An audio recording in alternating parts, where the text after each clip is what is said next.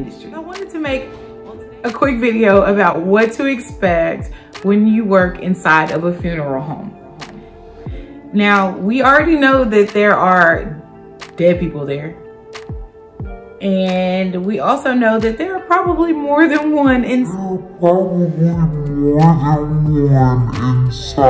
when you work inside of a funeral home. Don't like blood? This may not be for you. I'm used to it, but I just want to throw that out there. You know, is that it is really, really cold in the prep room. You get cold very easily. This may not be the gig for you because it's cold to the point to where you sniffle, your nose runs, you shiver. And I mean, not saying that you can't layer your clothing, you know, you're gonna have a lab coat on it. I just want to stress that it is very cold. It's very cold. There are smells. And it doesn't help. And we know with death comes with smells. Well, this is a variety of smells. And now I'm used to it, but before, it was like I would go home with the stench of death inside of my nostrils. I don't want to go into detail, but the embalming process, there are smells.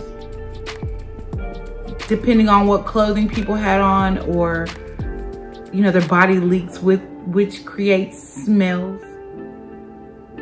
It's just smelly, okay? And if you want to find out what it smells like, if you are a highly sensitive person, if you are an empathic person, unless you have your emotions under control, I would reconsider, because you're dealing with a lot of emotion. You know, they've lost someone that's near and dear to them. So you have to learn how to be compassionate, how to address the family. You have to learn how to comfort the family, and your verbiage has to be on point, because there are certain things that you can't say to family members that are mourning. You know, and if that's not something that's for you, or you cry a lot, like when I first started, I'm very emotional. I cried a lot. I cried to myself a lot. Just because it's, another thing is, you have to be ready to be in a room full of dead people. Sometimes it's only one body, other times it may be 7, depending on the capacity of the room, the prep room. So if you can't take 1, you can't take 7. And you will see a lot of things. Because people pass away from sickness, if it was a homicide, if it was a suicide, if it was a car wreck. You'll see infants, you will see pregnant women. And if you're not able to withstand that, I don't suggest this for you, because if you've lived a sheltered life or a naive life, or, you know, if you paint this pretty picture about life, that will change for you once you decide to work in a funeral home. I'm guaranteed, because it's opened my eyes. How about that? Another topic that I want to touch on is you have to be patient. Families are going to bring you a picture and want you to recreate that look on their loved one. Now, sometimes, I'm not even going to lie to you, these pictures are from 1975 and we're in 2021. These pictures will be very dated. So it's up to you to recreate a similar look on their loved one. And when I say dated, I mean like bouffants, slick backs, these are endless. Dolly Partons. You have to be prepared to recreate these looks that these families want. Now, I'm going to be realistic with them and tell them that there's a possibility that certain things that they request may not be obtainable. Like there's a possibility that I cannot achieve that. And you have to just be honest with them. There's some families that want their loved one viewed and they've been decomposing for a while. It's been weeks since they've been embalmed. They're decapitated. They had a violent death, and it's hard to cover up their wounds and things like that, but it can be done with reconstructive art. But just know that there are some things that you're going to come across and you're like, I don't think that this is possible. Do the best that you can, because you are the professional and they're looking for you to just kind of bring this overall look together for their loved one. And they don't want to hear, no, I can't show them to the rest of their family. They don't want to hear that. So what we do is we just go in there and do the best that we can. And you know, you might have to redo makeup. You might have to redo hair. You might have to change outfits. You might have to do a lot of things, but the purpose of us in this field is to help families. Or body bags. And if that means I absolutely hate body bags.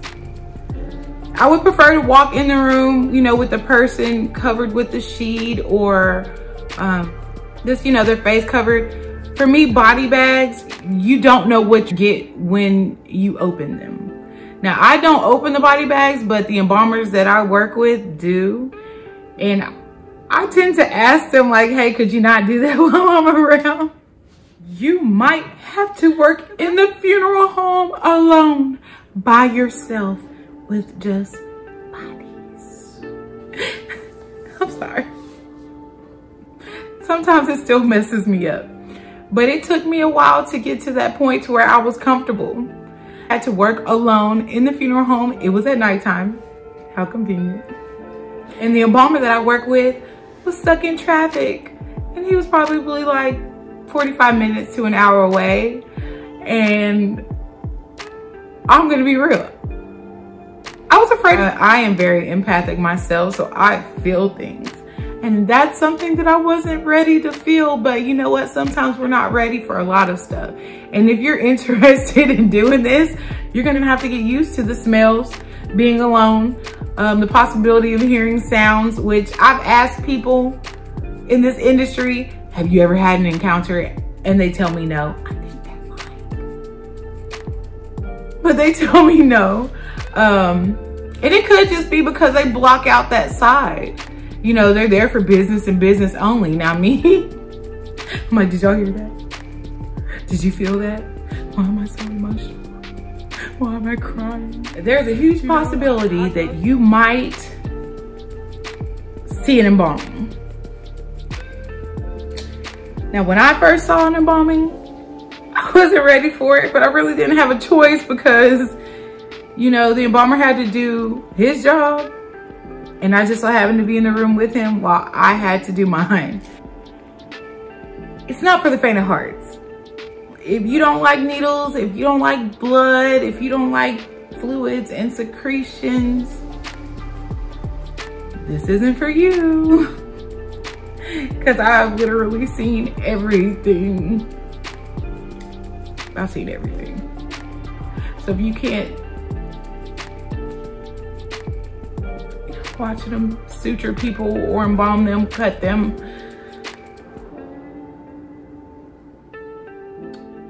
If you don't like blood, this may not be for you either. Sometimes people have blood under their fingernails, and it is ideal to cleanse their hands and manicure them. A majority of the time when they are brought in, they're already rinsed and cleaned. But sometimes people forget to pay particular attention to under their nail beds and things like that. So if you don't like stuff like that, that's just one of the things that you'll have to deal with. Also, hair removal. Know that it can cause the skin to peel. The skin can chafe. The skin can still get razor burns. So you still have to use shaving creams and, you know, soaps, a soapy, watery mixture to remove hair from someone's face. You can't just go on with a dry razor because it will cut their skin, and they're not gonna bleed because the blood was removed, but it will damage their skin, and that can affect the after look, the final look after they put makeup on. And men and women both wear makeup.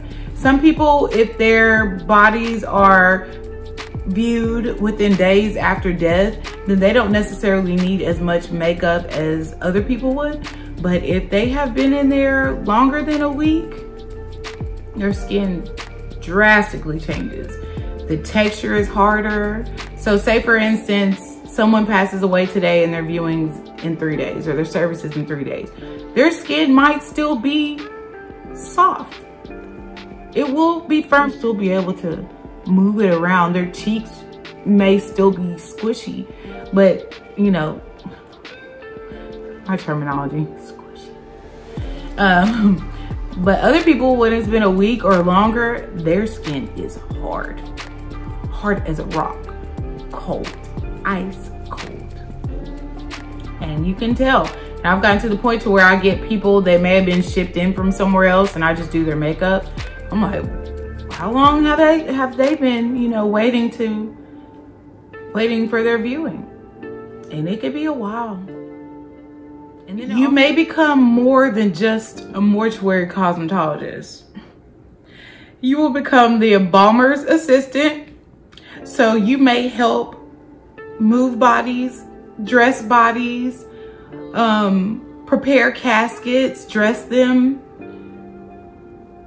The duties are endless, and I chose to take on that because I want to know more about the industry. I want to know how things work, how things function, how the circulation of this thing goes, you know. So whenever they ask me, I don't mind helping. Well, that's all I have for the video today. If you have any questions, comments, topics that you'd like to discuss, anything, leave a comment below.